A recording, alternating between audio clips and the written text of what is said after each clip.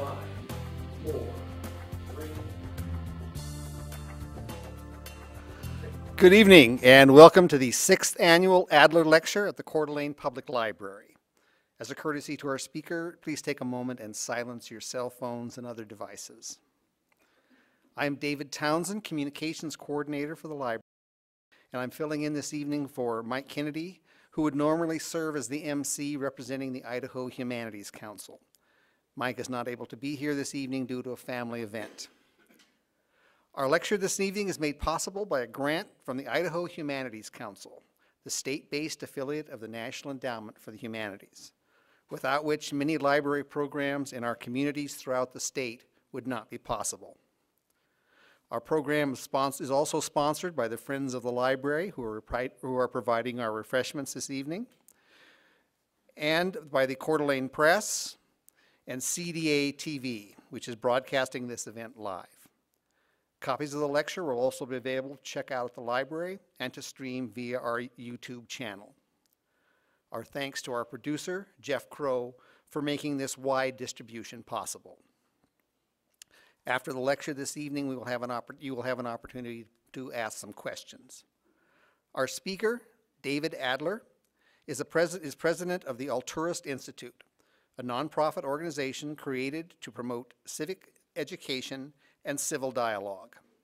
He has taught courses on the Constitution and the Supreme Court at all 3 universities in Idaho. He has held the Andrus Professorship at Boise State University and the McClure Professorship at the University of Idaho, where he held a joint appointment in the College of Law and Department of Political Science. Previously, he was Professor of Political Science and Director of the Center of Constitutional Studies at Idaho State University. He remains an adjunct professor of law at the University of Idaho College of Law. A recipient of Teaching, Civic, and Writing Awards, and internationally, he has lectured nationally and internationally on the Constitution, presidential powers, and the Bill of Rights. He has delivered more than 500 public lectures throughout Idaho and writes frequent op-ed pieces for newspapers across the state. He has brought us the Adler Lectures each year since 2012. Dr. Adler is the author of more than 100 scholarly articles, essays, and book chapters, and has written numerous books on the Constitution and presidential powers. Please join me in welcoming Dr. David Adler.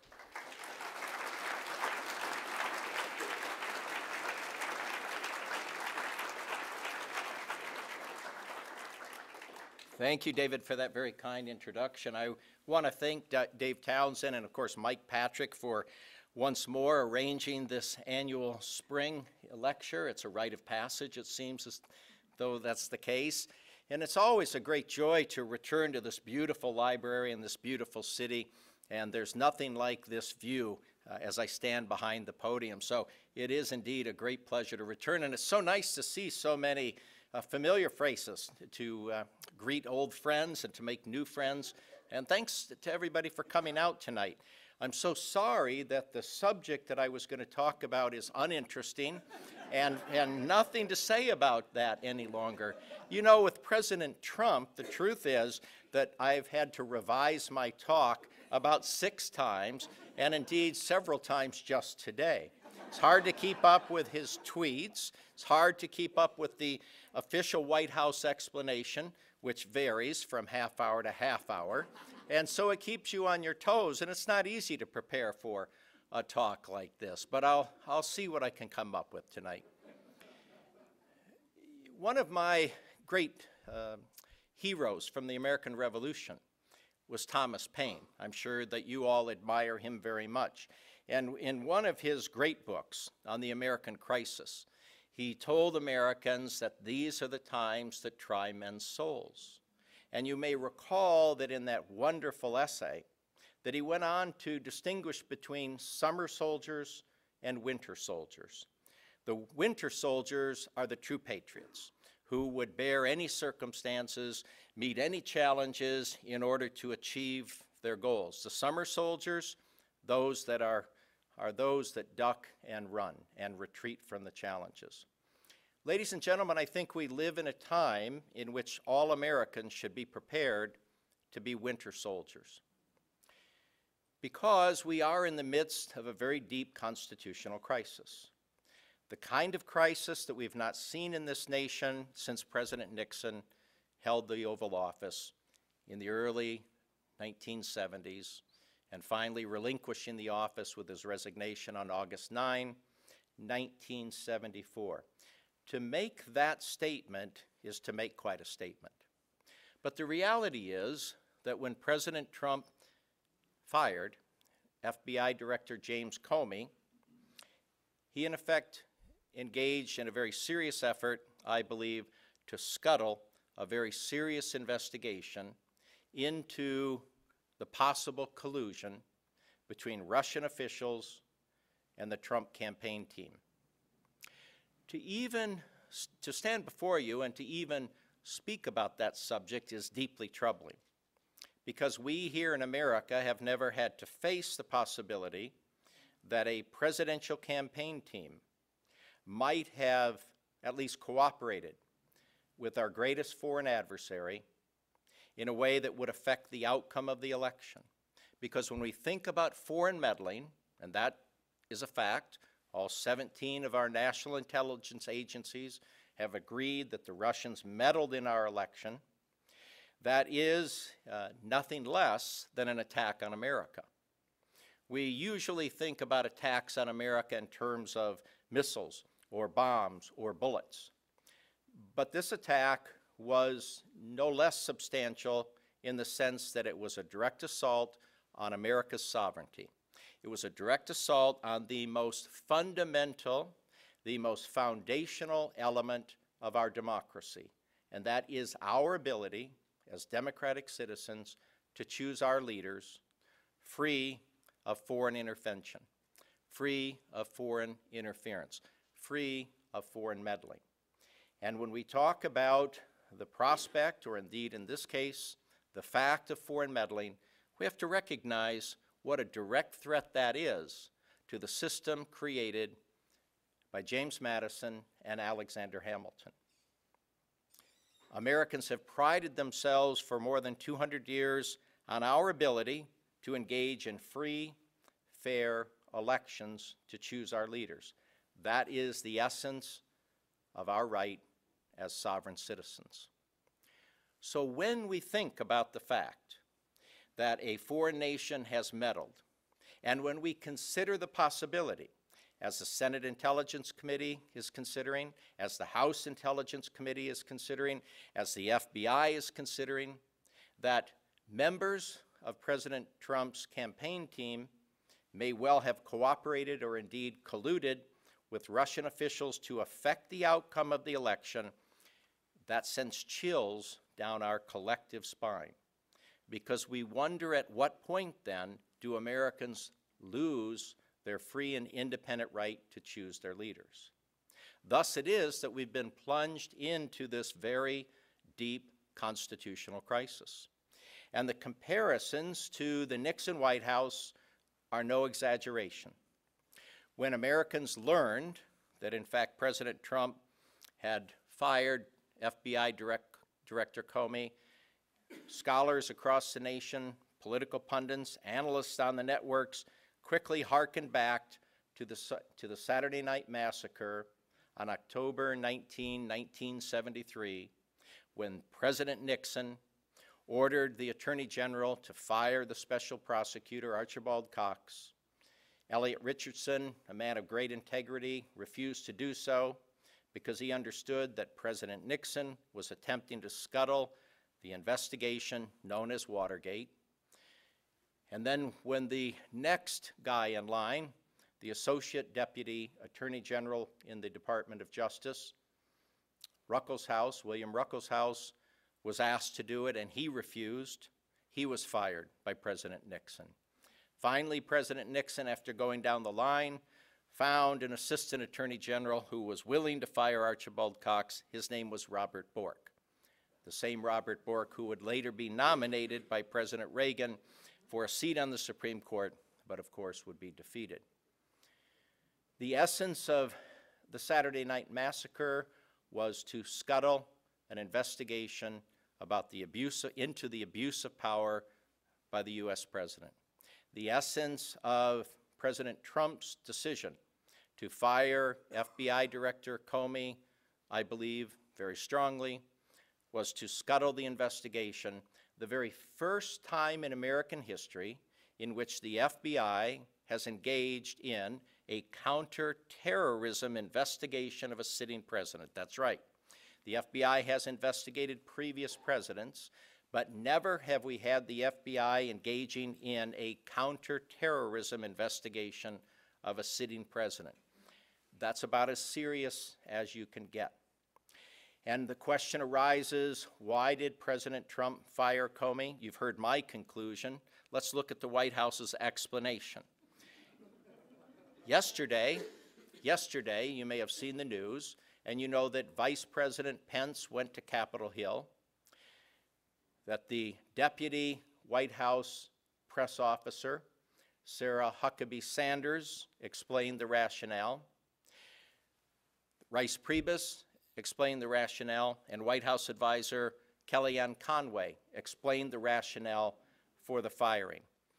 Each one of them dutifully carried out the talking points of the White House. Yes, it was a strong, decisive action.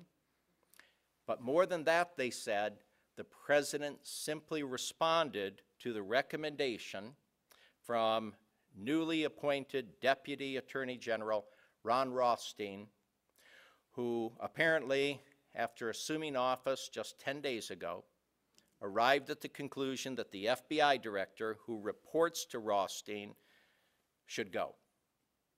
A memo, it was said, went to the White House arguing the reasons why Comey should be removed from his position as director, and the surrogates, one after the other, located in different places around Washington, said that the president had no choice but to accept the recommendation from the Deputy Attorney General to fire Director Comey.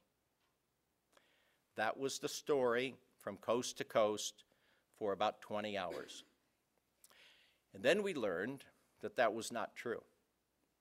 What instead was the truth was that President Trump had called the Attorney General, Jeff Sessions, and the Deputy Attorney General, Ron Rothstein, to the Oval Office, said to them, I'm going to fire Director Comey. I want you to write a memo to explain why I should do it. When word leaked by these surrogates, when word rather was released by the surrogates that the idea to fire Comey had come from the Deputy Attorney General, Ron Rothstein rightly hit the ceiling. He was very angry. He was about ready to resign because that representation was false. Today on the news, President Trump, in an interview with Lester Holt, the NBC anchor, said it was his idea. Now he's changed his story. In less than 24 hours, the White House has changed its story about whose idea it was to fire the director. The rationale behind the firing has changed as well. And so that leaves Americans wondering just what is the truth about the reason for firing Director Comey. Here's what we know.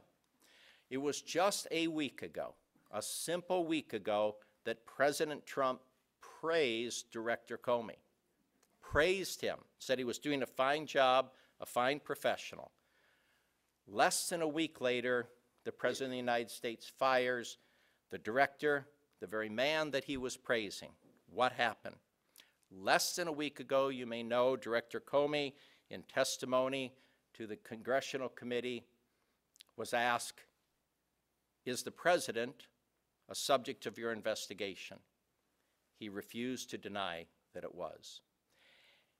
Later that day, the FBI director went to his supervisor, Deputy Attorney General Ron Rothstein, and said, I want to expand the investigation. I want more resources. I need more prosecutors. Rothstein, who has known Comey for a number of years, listened very carefully.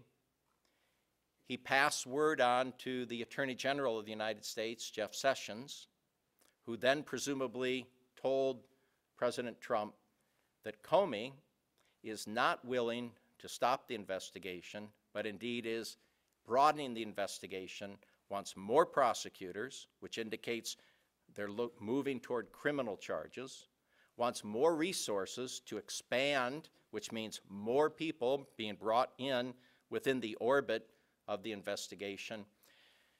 That's when President Trump decided, we now know, that's when he decided that he would fire Director Comey, which is to say then, his rationale for firing Director Comey was not his statement in the interview today that Comey was doing a bad job, doing a lousy job, because remember, just a week ago, he said he was doing a great job, a fine professional.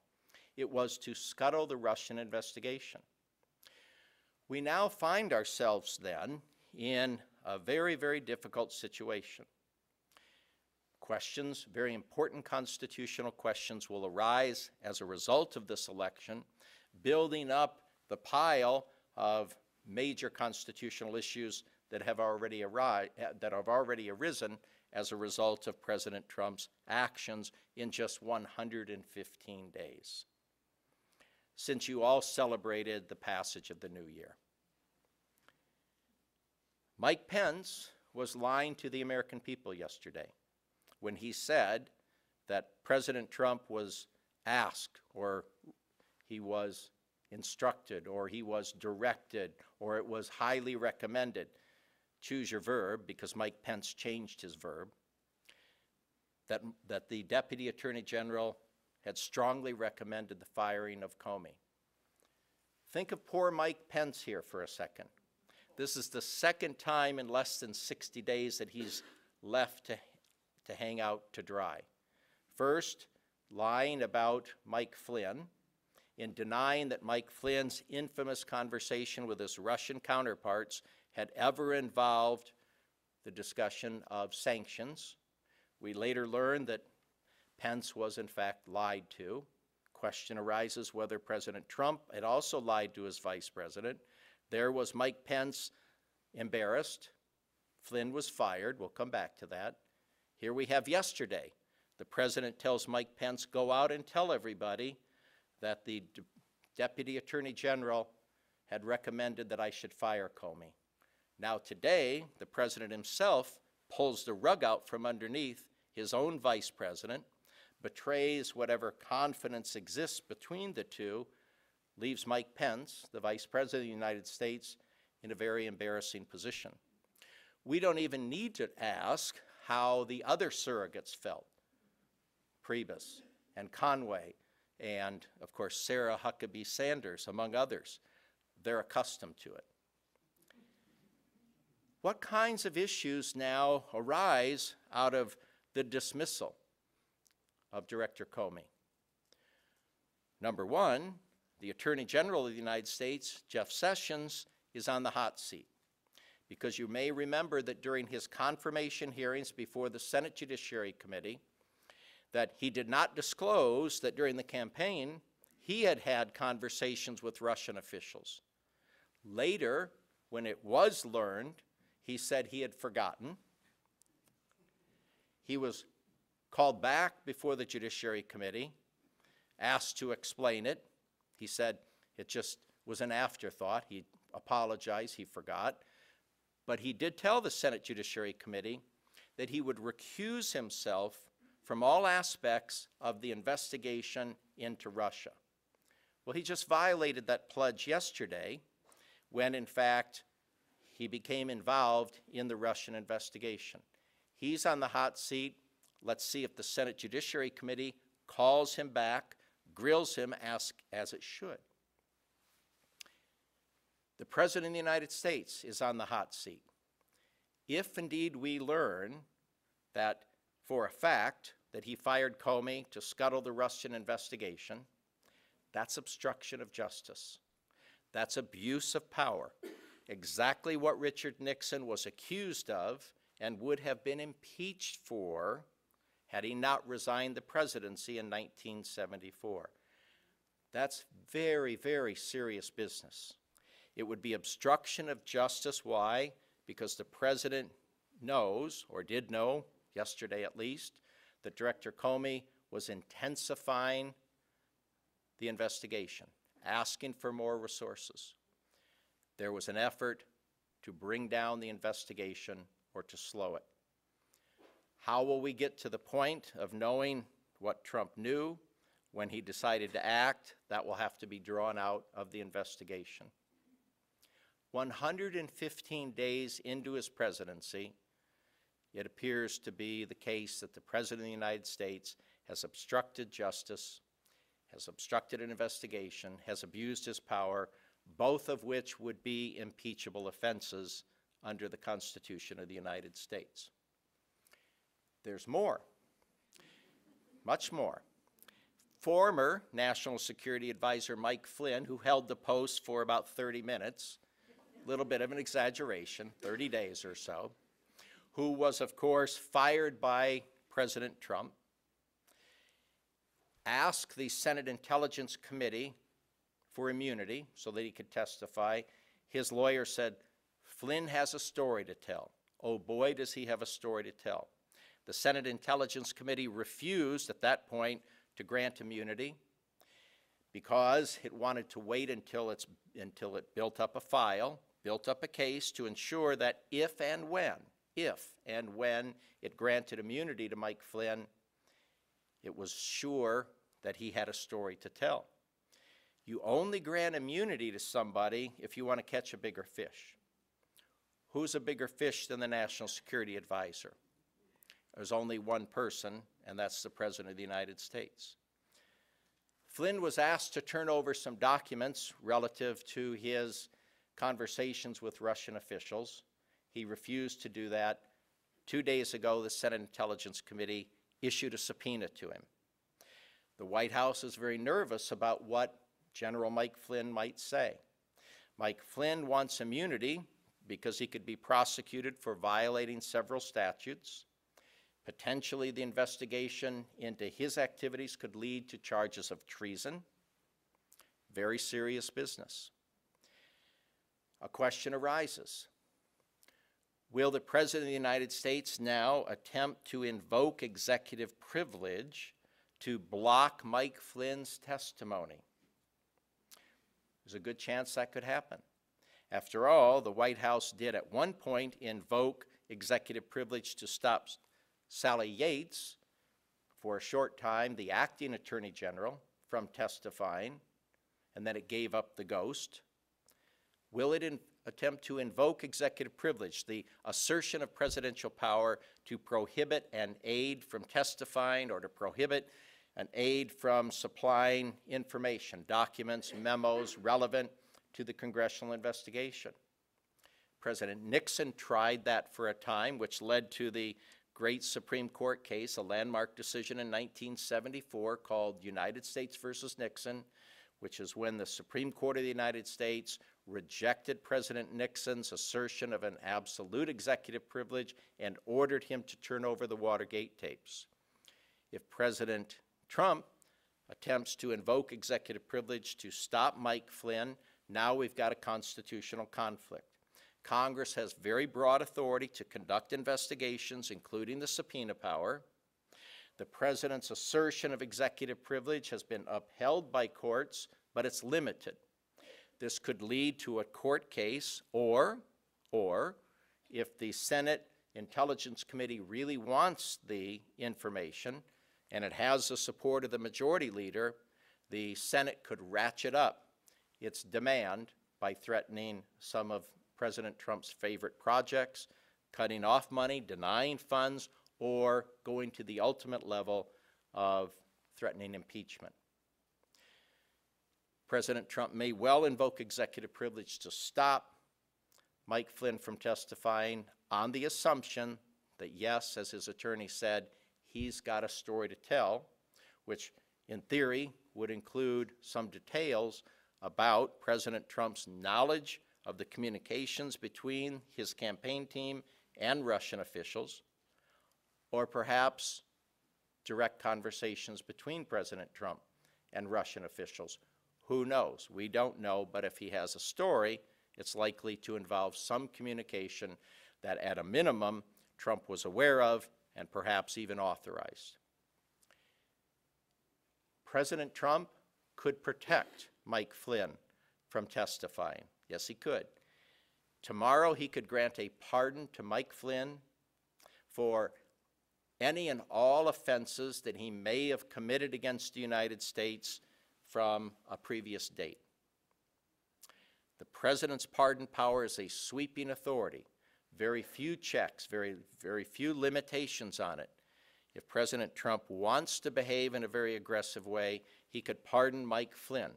A pardon protects somebody from a jail sentence, from legal punishment. You might wonder, well, this is just testimony before a congressional committee. How does a pardon reach Mike Flynn and protect him? Because Flynn could say to the Senate, I've got a pardon, see the card? This is a get out of jail free card. I'm not testifying.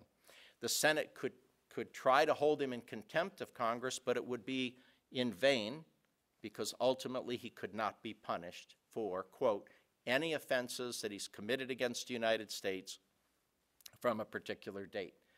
That was the nature of the pardon, you may recall, that President Gerald Ford granted to former President Richard Nixon for all offenses that he may have committed against the United States since 1968. Some wondered, should it be since he was born, but he just wrote, since 1968.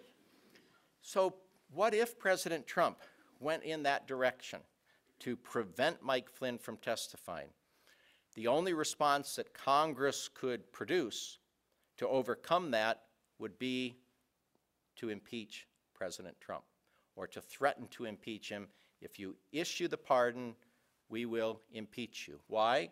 Because under Article 2 of the Constitution, the President's pardon power extends to all offenses against the United States except in cases of impeachment.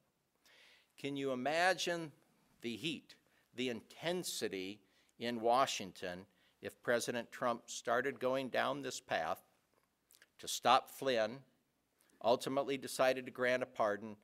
Would Congress then respond by threatening to impeach the president? Stay tuned on that. Others will be asked to testify. Certainly Sally Yates will be coming back, and Director Comey, you can be sure, will be testifying. Freed from his position, he might feel liberated, uninhibited, willing to talk a great deal about the nature of the investigation, although he is a Boy Scout, refusing to divulge any classified information. You can be sure about that. He's a Boy Scout. Why do we say he's a Boy Scout? Today, in testimony before the Senate Intelligence Committee, the newly appointed Acting Attorney General, Andrew McCabe, was asked by a member of the committee, is it true, as the White House has said, that Director Comey had no support within the FBI? No fans there within the FBI. And McCabe said that's not true, that he is highly, to this day, highly admired and respected, overwhelmingly popular, he said, with the vast majority of the people who work at the FBI. That was a very bold, direct, candid rebuke of the White House line that Comey had to go. You might have heard Mike Pence saying this, another unfortunate remark by poor Mike Pence, saying that Comey had lost the confidence of the FBI and he had to go. The confidence of the FBI and the confidence of the American people. I don't recall polls among the American people, how do you feel about James Comey today? But that was the assertion.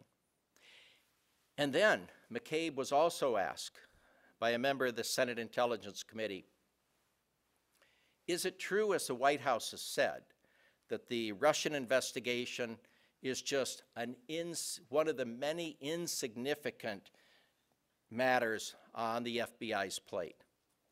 As if nobody really is thinking about it or paying attention. McCabe, again, very forthrightly, very boldly said, not true. It's one of the most significant things we're doing. And then he said, and this had to send chills into the White House, he said, you can be sure that the FBI will do its job.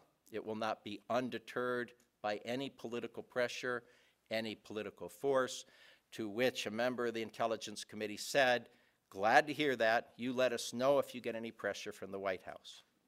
So here is a very stern rebuke of the White House by the person that the president thought would be kinder to the White House than the man the president had just fired. Stay tuned on that. Jared Kushner, have you heard of Jared Kushner? In January, he volunteered to testify before the Senate Intelligence Committee because he had nothing to hide. At that point, the committee said, thanks, but no thanks. We're going to wait till we have a predicate. We'll have a list of questions for you, but not yet. Kushner will be called back. We'll be called to testify. If he refuses, he'll be subpoenaed. What's the value of Jared Kushner's testimony? Well, he's right there in the White House. It's almost as though he's at the president's table, so to speak, breaking bread. So there will be others who will be asked to testify. All of these acts of testimony from White House aides and advisors, coupled with others, will bring more heat on the president. Now, if it's true, as President Trump says, that he had no interaction with the Russian officials, that he had severe doubts that anybody on his team had any discussions, conversations, that nobody on his team had colluded. If that's true, the best way to clear President Trump and his team is to fully cooperate with these committees, but he can do one better. He could agree that a special prosecutor should be appointed. That's if he has nothing to hide. He should join the chorus of voices, the rising chorus of voices, asking for the appointment of a special prosecutor, if he has nothing to hide. The problem with not having an independent counsel conduct an investigation is this. Since both the House and the Senate Intelligence Committees are controlled by GOP leadership, because they dominate both chambers, as you know, it means that if the investigations go on for months and they conclude that there was no collusion, no cooperation between the Trump team and Russian officials, Americans will be in a state of disbelief because of the partisan nature of the control over those committees. And thus there will always be a shadow hanging over President Trump and Republicans as they face the midterms in 2018 and the next presidential election in 2020. And even if it's true, let's assume it's true for a moment, that there was no collusion and the investigatory committees reached that conclusion, pity them, because there'll still be a great deal of doubt.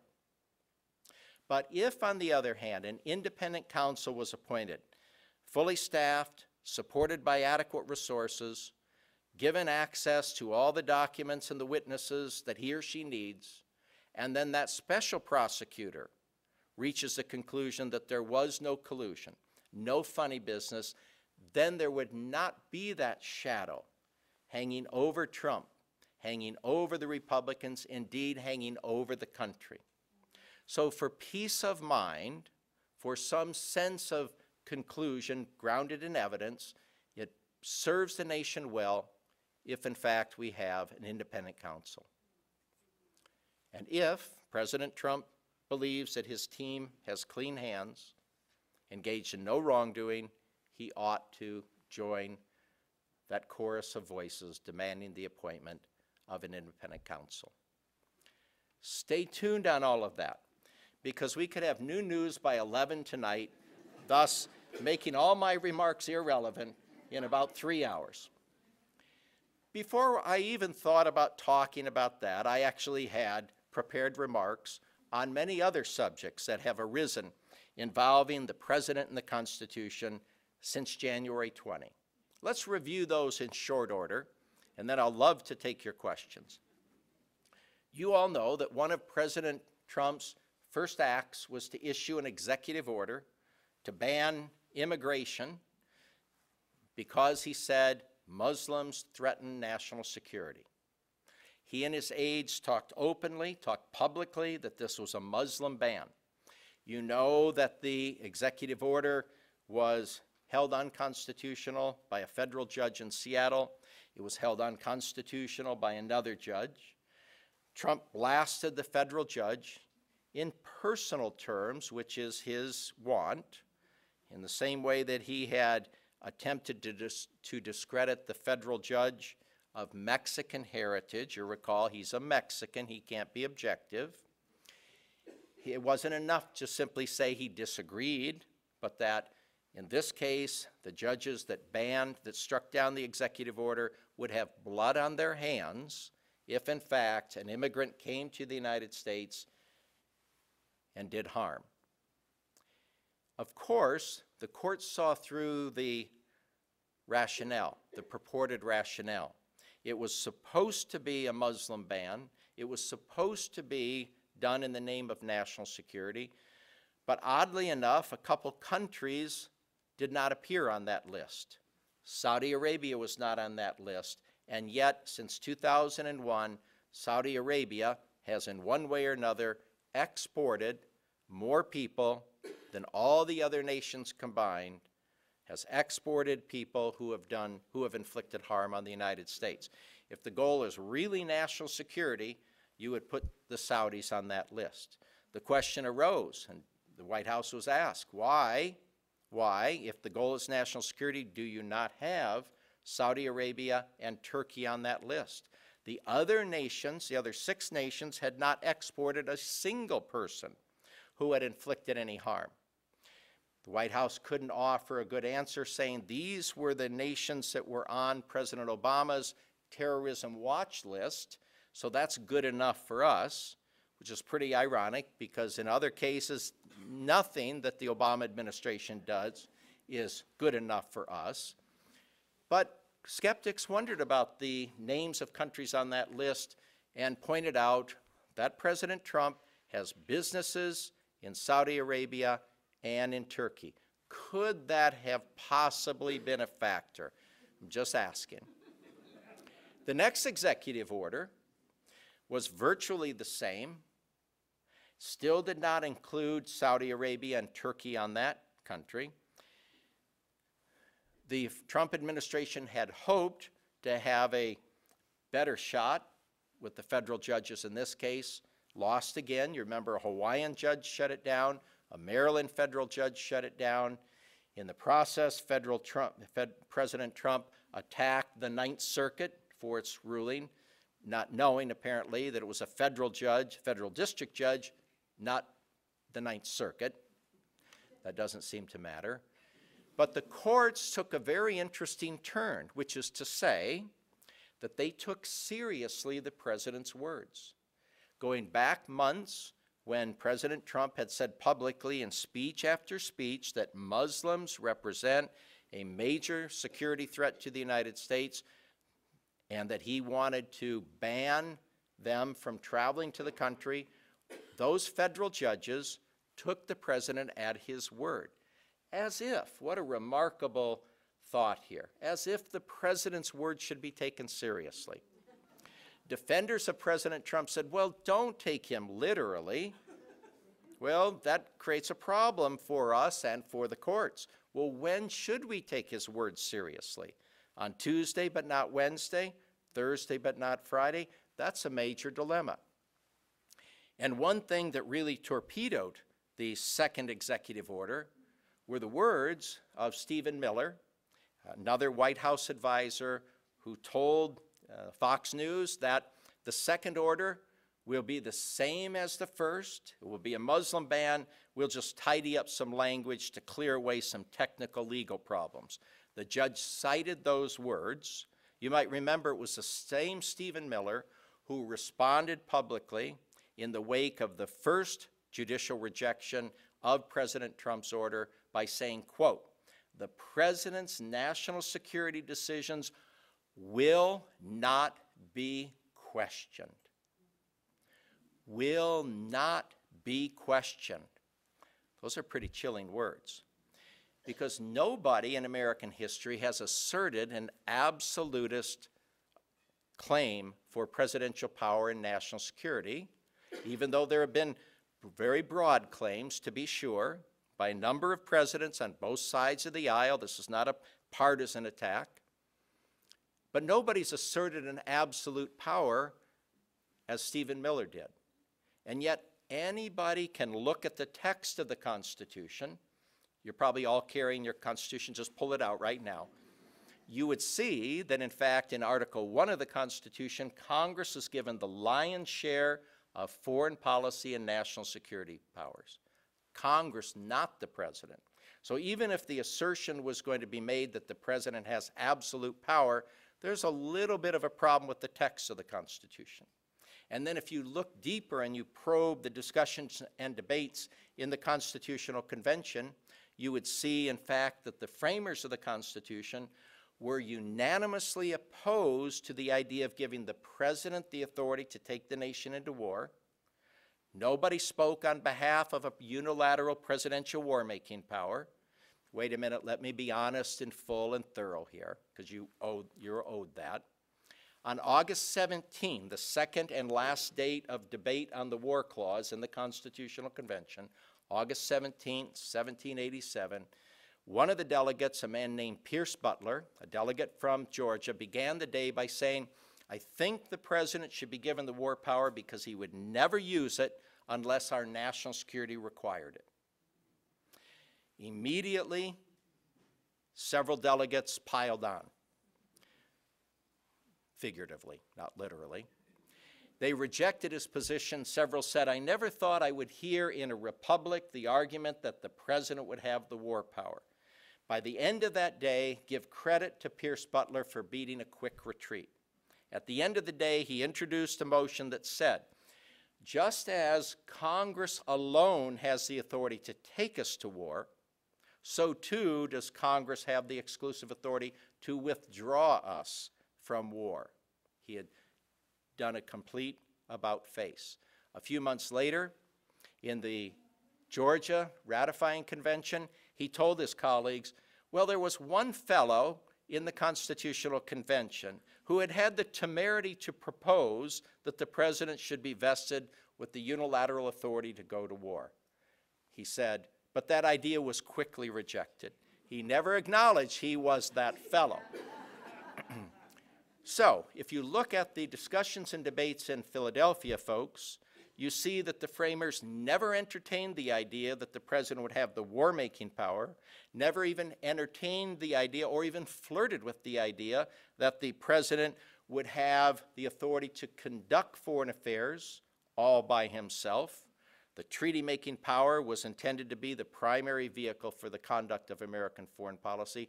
So Stephen Miller and others in the White House that wanted to make that very bold, brash claim that the president's discussions will not be questioned, the very sound of which echoes from the 1930s in European countries where we had dictators and fascist leaders. No basis for those assertions.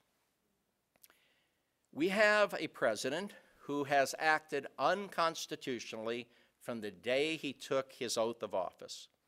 How many of you have heard of the Emoluments Clause? We have now, but did you ever hear about it? Have you ever heard about it before President Trump came into office? Probably not. It was one of those arcane parts of the Constitution that had seemingly never been discussed because there was no reason to discuss it. What's the Emoluments Clause say? In Article 1, it prohibits the president or other officers from receiving compensation, salaries, gifts, emoluments from foreign governments. Why is it there? Because at the Constitutional Convention, as the framers constructed that clause, they said, we're very familiar with the practice of foreign governments trying to bribe our ambassadors. It was a universal problem. A couple of the framers remarked that this had happened to Ben Franklin when he was ambassador to Paris, that in fact King Louis had attempted to bribe Ben Franklin, as he had others, by giving all of the ambassadors a wonderful portrait of himself, a beautiful painting. And, as the framers said on the floor, they all gleefully happily accepted the portrait. And then, as soon as they took it home, they proceeded to remove the diamonds that surrounded the portrait, kept the diamonds, threw away the portrait. It was the effort to bribe ambassadors. And it was also stated that, in fact, John Adams, ambassador for the United States in London, sometimes in Spain, had been the recipient of a horse. King Philip of Spain had tried to bribe John Adams. And so the point was, the framers did not want the president to be able to accept any compensation, any salary, any emoluments from a foreign government, because they greatly feared foreign meddling, foreign intervention, and particularly bribery. It might be difficult for us at this point in American history to understand that the framers lived in dread fear of the possibility of foreign bribes, and those fears coursed their way through the discussion in the summer of 1787 and had a great impact on the framers' construction of various parts of the Constitution as they allocated power. The treaty-making power, for example, reflected the concern that it would be very difficult for a foreign government to bribe a full Senate or a majority of the Senate, and thus that's why the Senate, one of the reasons why the Senate would be added to the treaty-making power with the president. James Madison, James Wilson, Ben Franklin, many of them spoke about the possibility of efforts by foreign governments to bribe American officials. That's why the emoluments clause is there. So how has President Trump been in violation of it since January 20? Every time a foreign governmental official books a room at one of his hotels or leases a suite of offices, that's money that goes from the foreign government into the Trump family business, ultimately into his pocket. It enriches his business interests. He could have avoided this if he had sold off all of his interests or placed them in a blind trust, but of course you know he refused to do that. And given the fact that on almost a daily basis, some foreign governmental officials or others are indeed doing business with Trump's hotels, then you know that the number of violations easily exceeds dozens of constitutional violations. As one Chinese official said, it would be rude for us to come to Washington and not stay in the president's hotel down the block from the White House. What to do about that? Congress could grant a waiver so that President Trump's not in violation, or Congress could do, and if it doesn't grant a waiver, it should do its duty and start a serious investigation into what is an impeachable offense. There are two cases challenging the fact that President Trump's family businesses are receiving money from foreign officials as a violation of the emoluments clause. We'll see where those lawsuits go. Among other constitutional violations, you may be aware that President Trump ordered the attack on Syrian airfields, 59 missiles. The president had no legal, no constitutional authority to do that. Congress has the war power, and yes, it's true that many of his predecessors, going back to Harry Truman, have indeed violated the war clause, but repeated violation does not justify or legalize the violation itself. I always loved the witty old English judge who observed governmental practice. He said, quote, "Governmental practice is of no proof of legality." It's no proof of legality. So, ladies and gentlemen, those are just a few of the examples of President Trump's actions. There are others that we could discuss that violate the Constitution, that may turn out to represent very consequential actions and results for his administration. It's hard to believe that at this early date in the Trump presidency, 115 days or so into it, that we face such consequential constitutional issues, that we face the possibility that the president's team colluded with Russian officials. It would be heartbreaking if we learned that's the truth, because as I said earlier, it would undermine the essence of our democracy. It would undermine the idea that our elections should be free and fair. It would undermine America's sovereignty.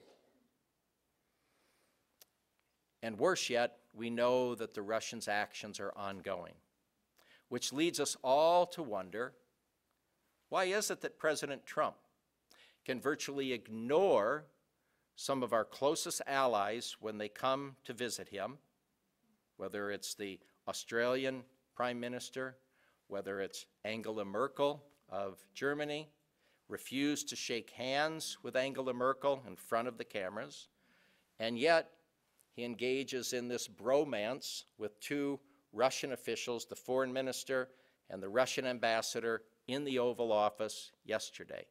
And oh, by the way, admitting the Russian photojournalist but excluding American journalists in the Oval Office. Why is it that he can't bring himself to criticize Putin, but he can criticize our closest allies?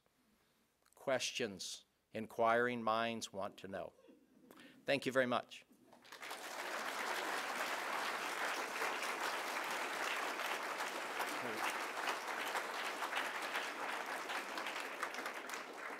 Thank you very much, Dr. Adler. We're going to open the floor up to questions here. My compatriot, Mike Patrick, from the editor of the Coeur d'Alene Press, is going to be in charge of the mic here.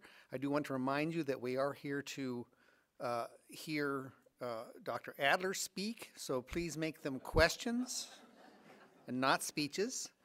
And I will turn the mic over to Mike. Thank you, David. And thank you, Dr. Adler. Now, for those of you who have been here before, and many of you have, we do this kind of Phil Donahue style. Raise your hand if you have a question. As my friend David said, we really aren't interested in your speeches or your philosophies, but this is a time to ask good, tough questions. You had your hand up first. And give your name, please. My name is Steve Cedros. Thank you, Dr. Adler, for bringing the real information to us up here. Thank you. Question is, in your most recent presentation here at NIC just shortly ago, you mentioned that Congress had ceded their authority to the president. Can they simply, is it just a matter of them exercising that? Is there a process that they needed to go through to regain that power? That's an excellent question. Thank you very much.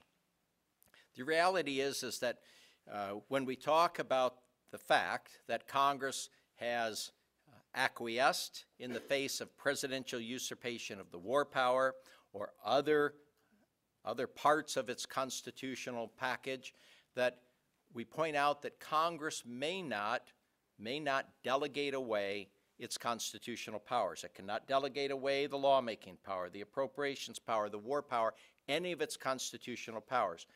The doctrine of separation of powers has a fundamental predicate, and that is that while it's true that no branch of government may usurp, that is, steal the power of other branches, it's equally true that no branch may surrender its constitutional powers.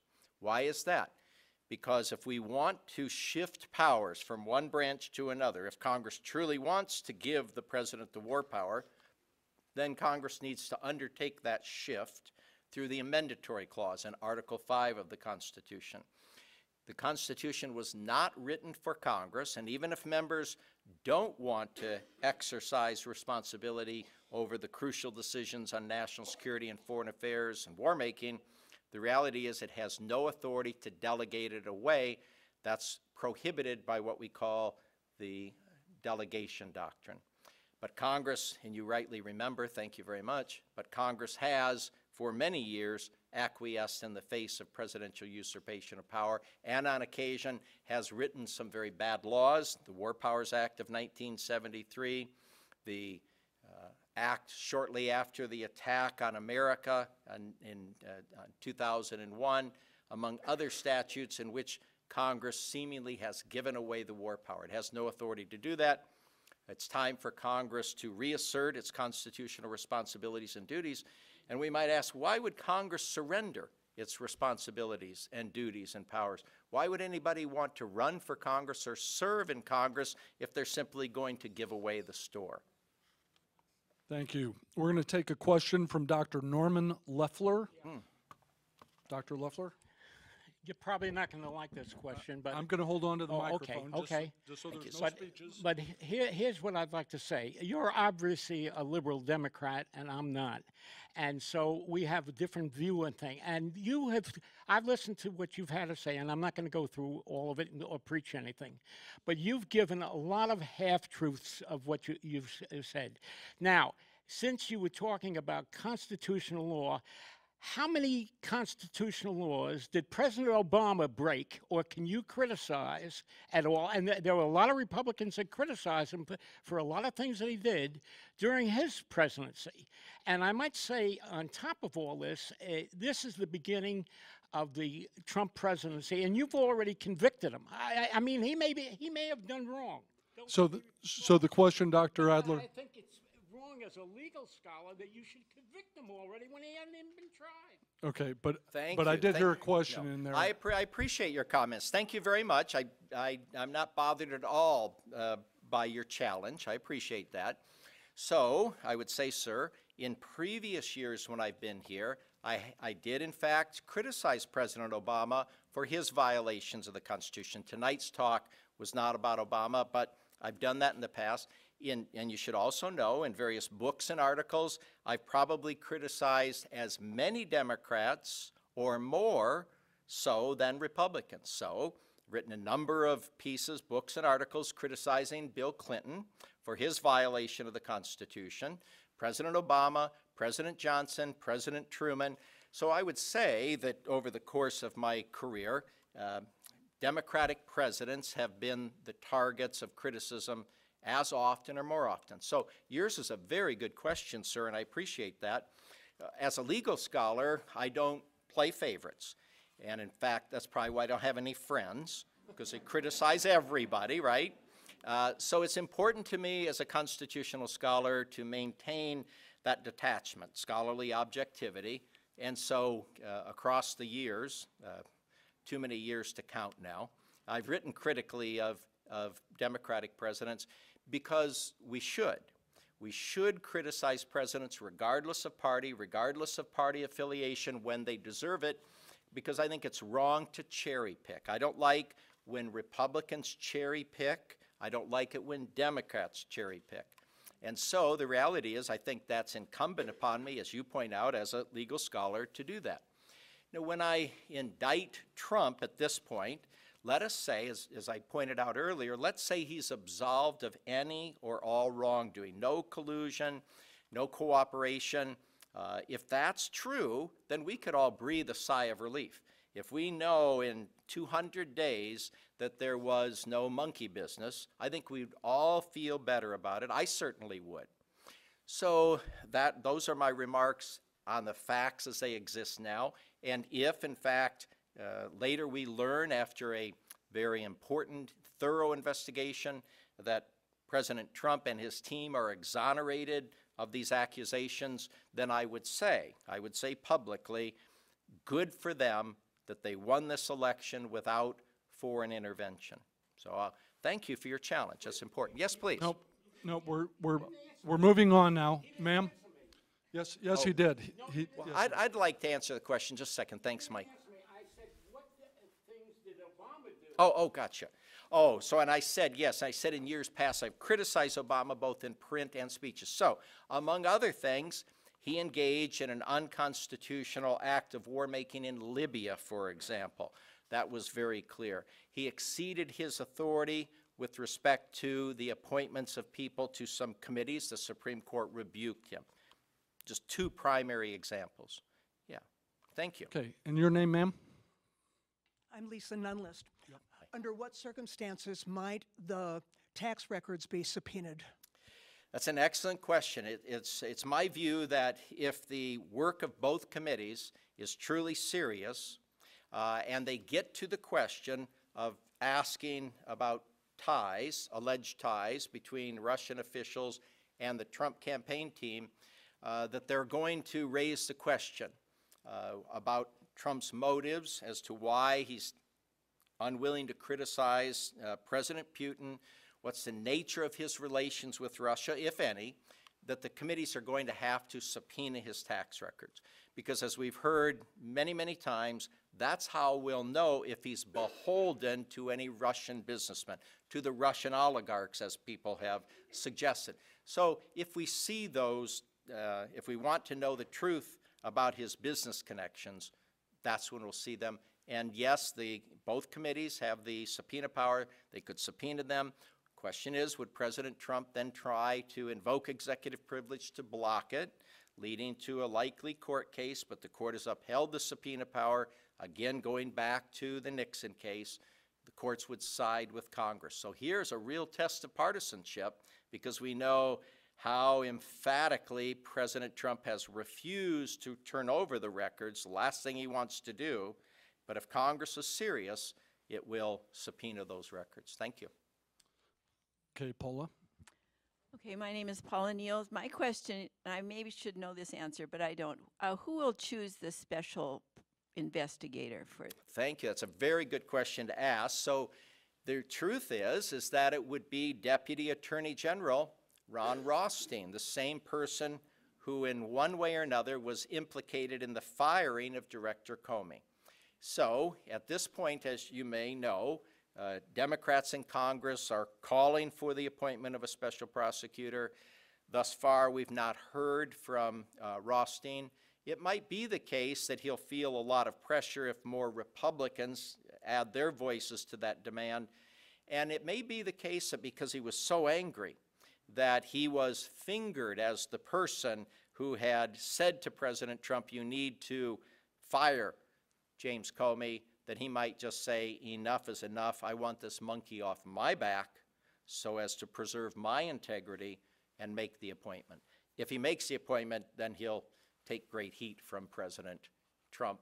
And we know that President Trump responds to comments on TV. We know from aides on an anonymous basis that he yells at the television. It's probably just Tourette's. More Americans have Tourette's these days than ever before, I think, yes.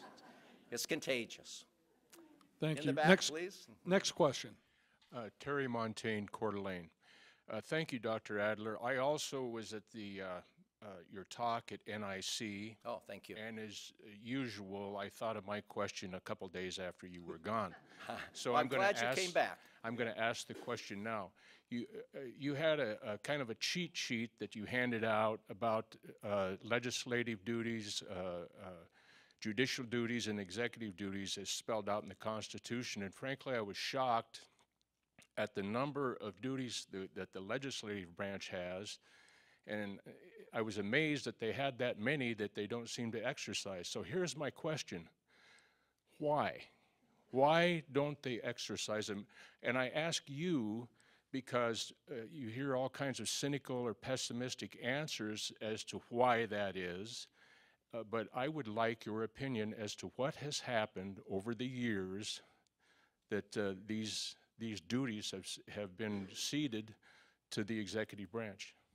That's an excellent question, a question of great moment in our constitutional republic.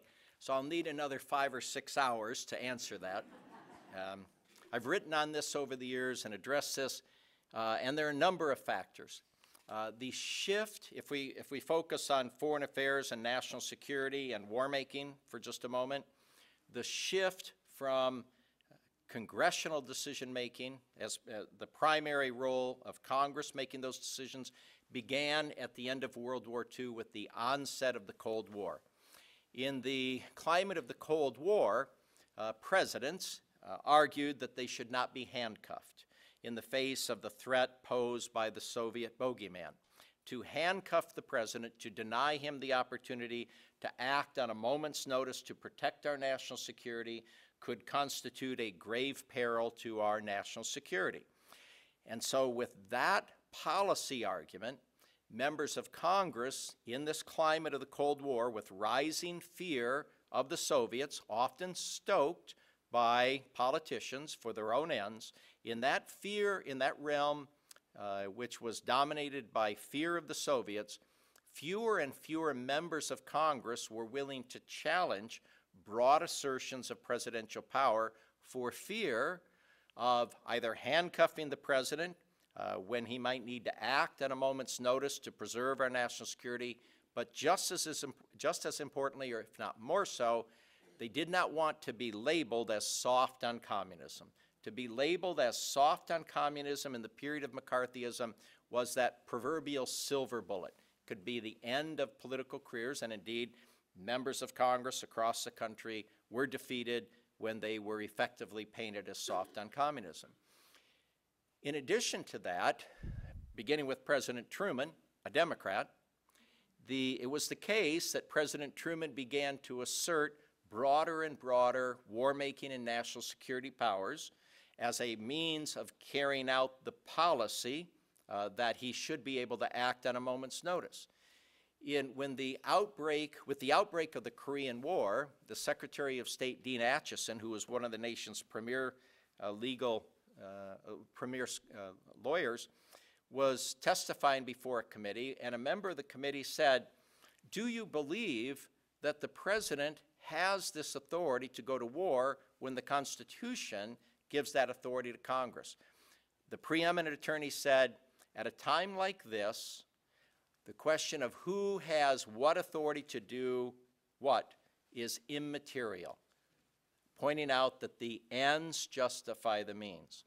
And that marked a point then where many scholars, many lawyers, many across the country began to support the idea that a president should wield unilateral authority in the area of war-making and national security. It may surprise you to know that among the very few members of the Senate to even challenge President Truman on his assertion of unilateral authority to go to war, and he indeed was the first president to make that argument, one of them was Richard Nixon, who at that point rightly pointed out that the president has no authority to go to war. Now, it's true Nixon changed his mind a few years later when he became president. So what occurred in that early period, and I'm giving you the truncated version here, what occurred in that early period continued throughout the entire Cold War, and then you add, so you got the policy arguments, you've got some constitutional arguments, even though they're made in vain, they can be torn apart very easily,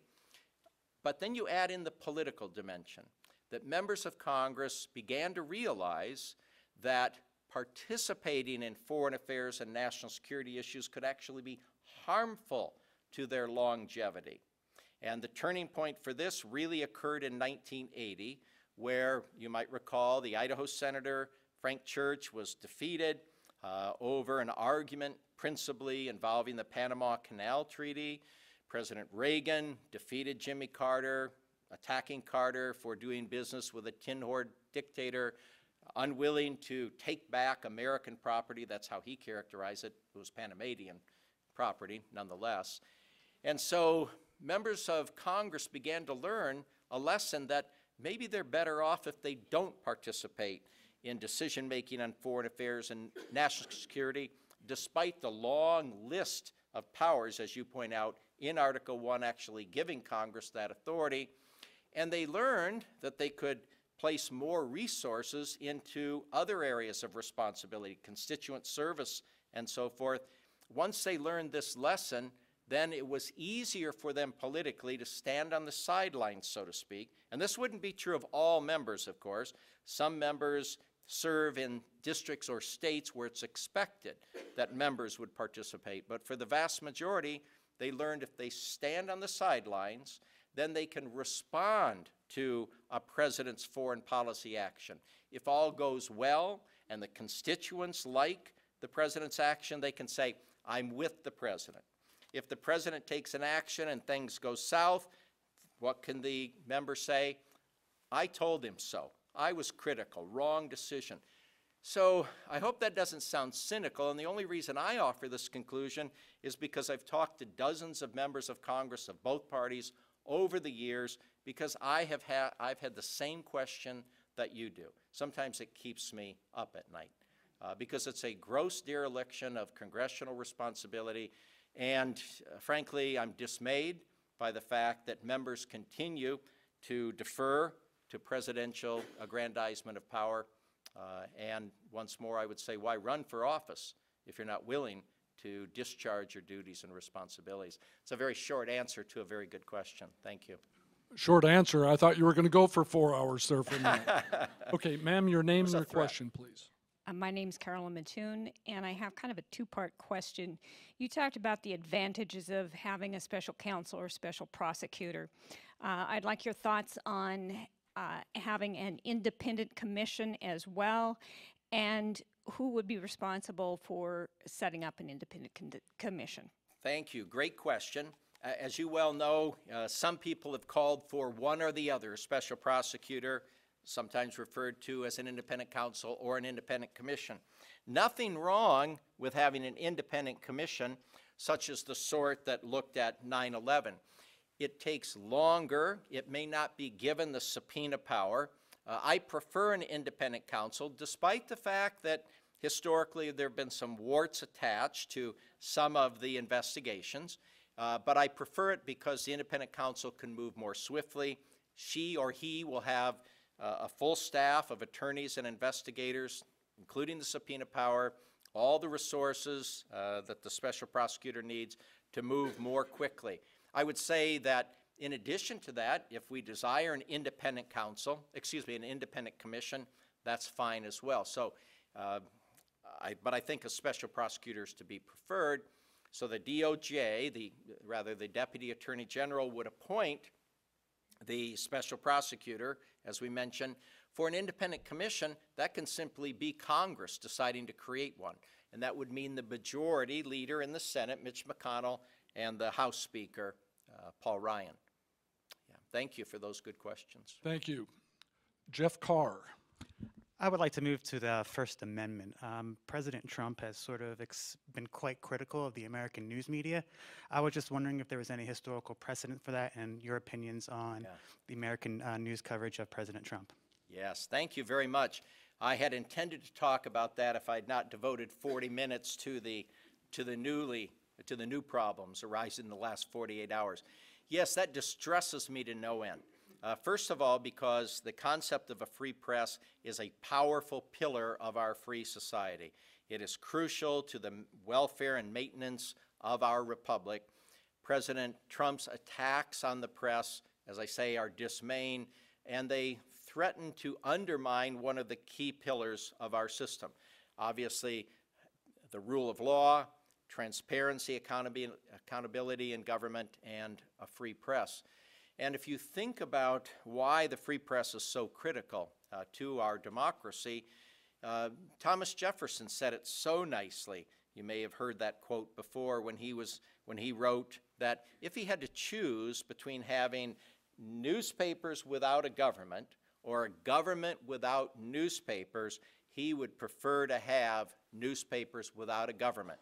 Why? Because at least then the people would be informed. Why is it so important for the people to be informed, to have knowledge about their government? Because in our democracy, where the sovereign people have the right, and many of us believe the duty, to monitor governmental actions, to speak out, to critique, to criticize where necessary as a means of holding government accountable. Governmental accountability is crucial to our system. If the people are denied a free press, then in fact, our ability to behave as Madisonian monitors will in fact become very, very difficult. That's why we say the free press is in fact often referred to as the people's right to know. And I believe that truly. As a former journalist, so that means I left one corrupt industry for another. As a former journalist, I still bleed ink, I think. So thank you for asking that question.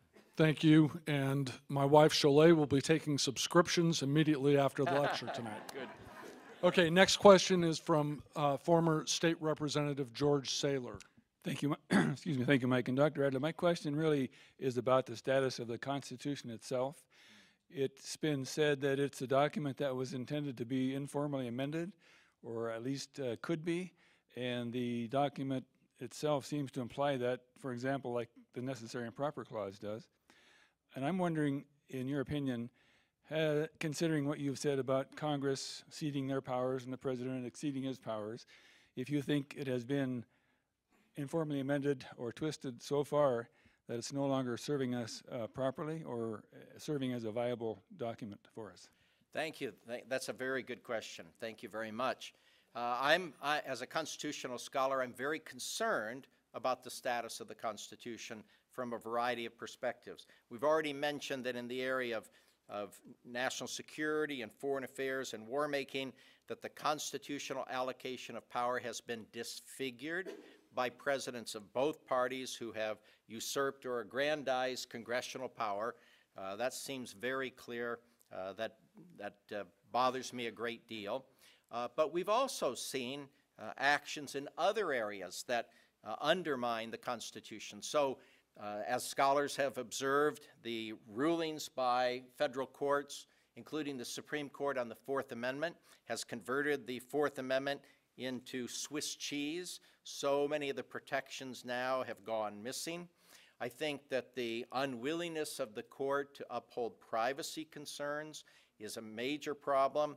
The fact that the court, I believe, has, let me say this about a non-controversial issue, that the court got it wrong on the Second Amendment case, that in fact there is certainly no Second Amendment right for people to keep and bear arms.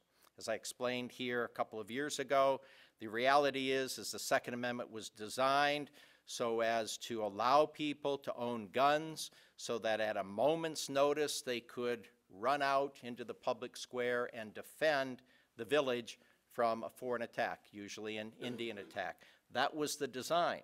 That does not mean, of course, that statutorily individuals cannot be granted broad freedom to keep and bear arms, but the Second Amendment is not the repository, so I think the court got it wrong there. As long as I'm criticizing the court, let me continue to ride that horse. The court, I think, was terribly wrong in the Citizens United case, terribly wrong in Hobby Lobby, attributing to corporations the very religious rights enjoyed by individuals was an exercise in what we would call conservative judicial activism. I use that term pointedly because so often, as you may know, liberals are accused of engaging in liberal judicial activism. The truth is, it's just as easy for conservative judges to engage in judicial activism. And in fact, if you look at the sweep of our judicial record, you can find periods in which liberals engage in judicial activism on the court, just as conservatives have engaged in judicial activism. So that's an example, in my view, of judges exceeding their authority. So if I indict all three branches of government, that the president usurps power, Congress acquiesces in the face of usurpation of power, and the courts too often acquiesce in the face of the presidential usurpation of power, we're left to wonder who's minding the store, who's protecting the integrity of the Constitution. So that's a very good question. We could talk endlessly about that. Thanks for asking. All right, Steve Meyer. My name's Steve Meyer. Dr. Adler, thank you for coming. Thank you, Steve. We're all offended by the possibility of meddling in our elections by the Russians or others. Yet American foreign policy has meddled with the elections in other countries for 3 or 4 decades in the advocacy that our democratic system is better than whatever system exists in those places. Of course, the best example is Central America. Yes, that's right. So thank you. It's okay when we do it. It's not okay when other nations do it. Exactly. No, so you're exactly right. Steve makes a very good point. The reality is that all nations attempt to meddle to some degree. It's when that meddling threatens to affect the outcome of our elections that we become very concerned. So it's a little bit of a cat and mouse game that all nations play, trying to affect different nations. This is the first time that it was operationalized against the United States, so we naturally take offense. So your point, I think, might well be that we ought not to meddle elsewhere. And when you point out about our meddling in South America, of course, we are all familiar with President Nixon's overthrow of the democratically elected president in Chile, Allende. We recognize President Reagan's allocation of resources to overthrow the democratically elected Sandinistas in Nicaragua, which spawned the Iran-Contra affair. We always say that gentlemen don't open other people's mail.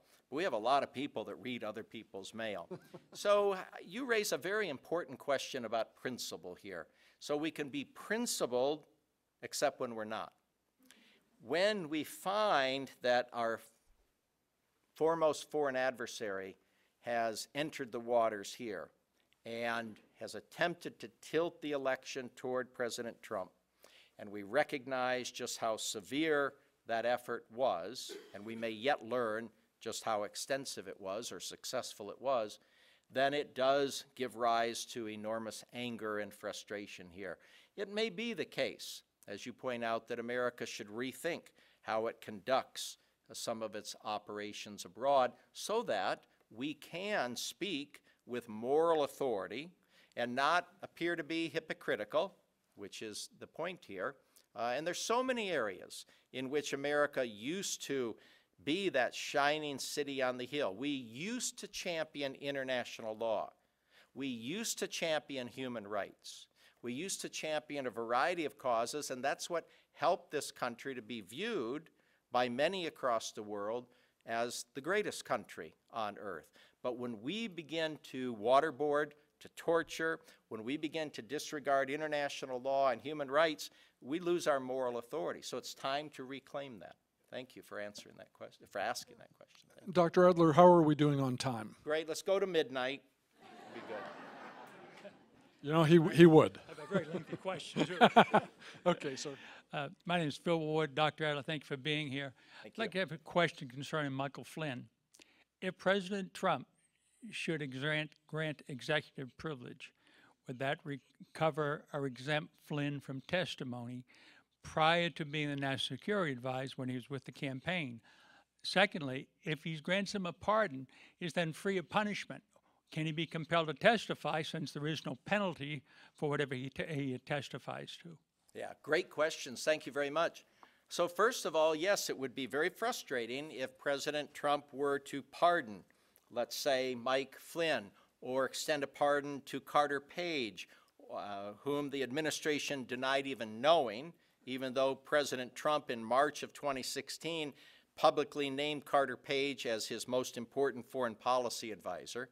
But if the president were to proceed to grant pardons, then the reality is that it would be very frustrating, it would anger many in the country, but he could scuttle the investigation. Because a pardon can be granted before trial, even before an offense is committed, in a sense. And therefore, the only response by Congress would be to threaten impeachment against Trump for that. And so the reason why Flynn could avoid testifying is because Congress would have no power to enforce him.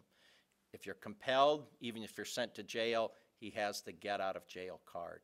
As to the scope of executive privilege, that's been very controversial.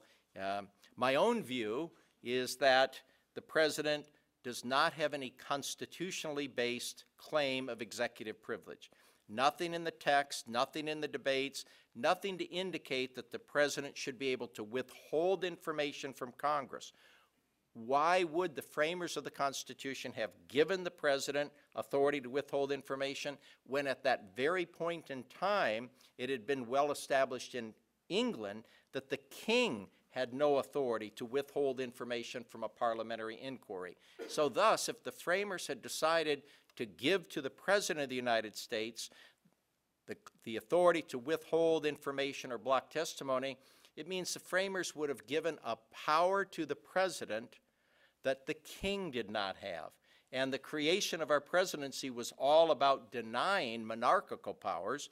The reality is there was no claim of executive privilege until 1954, when President Eisenhower became the first to conjoin those two words, executive and privilege.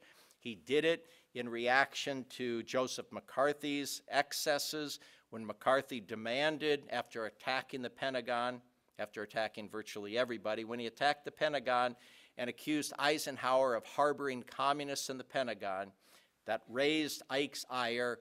He said no. He probably said hell no, being the soldier. And he invoked executive privilege to deny the request by McCarthy. Americans applauded because he had been rightly perceived as a bully. When Eisenhower stood up to him, Americans responded with applause. The problem was he let the genie out of the bottle. Then it would remain for subsequent presidents to decide when to employ executive privilege. As I mentioned earlier, in the Watergate tapes case in 1964, the court rejected the claim of Nixon that he had an absolute executive privilege, but did hold for the first time that a president has a limited privilege. But when you read that opinion and you look at the footnotes, the court never said that the president's assertion of executive privilege extends to withholding information from Congress. A very important footnote, but everybody overlooks it. And because people have acted on the premise, acted in an exaggerated way, have acted on the premise that the president enjoys executive privilege, then we're off to the races. And successive presidents have invoked it. Once more, it falls to Congress to reassert its powers, to defend its constitutional turf. It has the ultimate powers. It can always prevail, but the question with Congress always is, does it have the will to succeed? Thank you very much. Okay, Dr. Adler, the president has decided that this will be the last question tonight, Okay. and it's coming from Jan. Hi, my name is Jan Studer, and I'm going to change the discussion a little bit, if we may, instead of about executive powers, but vice presidential powers. Because if something were to happen, if President Trump were to be impeached, it would put Vice President Pence. And I'm not so sure that he is just poor Vice President Pence. I mean, he was working on the campaign. He was on the transition team. Has he really been told these things and just believed them? If you could just address that a little bit for me, please. Yeah, that's an excellent question. Thank you very much. Because that tends to level this field a little bit. You're right to ask whether Mike Pence is truly a novitiate. Is he innocent in all these matters, or has he just been walking the talk for President Trump? But on this question of making a representation yesterday about Deputy Attorney General, about the Attorney General presenting to the President the recommendation to fire Comey, and then to hear today Trump deny that that was the case, that rug was pulled out from underneath Mike Pence. But he's been around the block many times. As governor of Indiana, as a member of the House, no, I think that, how shall I say this? He very effectively carries out President Trump's arguments and actions and policies. So he does just what a president expects of a vice president to do. Trump insists on loyalty, we know that, insists on loyalty among all of his aides. And when he, in fact, said to Comey, I demand that you exhibit loyalty toward me, and Comey refused. And by the way, President Trump was untutored in knowing that historically there is deliberately space between the White House and the FBI director, because we need that so the chief law enforcement of the country, chief law enforcement officer of the country is not working for the president. When we've had that before, that was during the Watergate period, so it's very important. So no, Pence is no innocent. He's no novitiate. Sometimes he may be asked to spread lies, and then he has to decide if he can do it. In the past, cabinet members, for example, who were unwilling to carry out the policies or make the representations that the president asked them to make, as a matter of conscience, resigned office. Certainly Cyrus Vance, the Secretary of State under Jimmy Carter, did that. He couldn't with good conscience carry out President Carter's action. So let's stay tuned on Mike Pence. You know, of course, that if President Trump were to be impeached, that Mike Pence would become president. A lot of Republicans wouldn't mind that because he's more ideologically consistent, more ideologically conservative, so he's more in step with many members of Congress. So from their perspective, it might not be such a bad thing, except that impeachment would ground government to a halt. It would be tough to defend in the midterms in the 2020 presidential election. But there's a lot of chaos right now in the executive branch, so we'll see what happens over the next few days and weeks. Thank you for asking that question. Thank you. And I'd like to thank, on behalf of the press and the other sponsors for tonight's lecture, I would like to thank Dr. Adler and point out once again, this is the 6th time he has never used a note during these lectures. Now, Dr. Loeffler might... Thank you, Mike. Thank you, and thank you for your questions. Thank you. Thank you very much. Thank you. Thank you, My Dr. pleasure. Adler. My pleasure. Thank you for having me. Thank you. Dr. Loeffler might do some fact-checking after this, and that would be welcome. It would. It would indeed.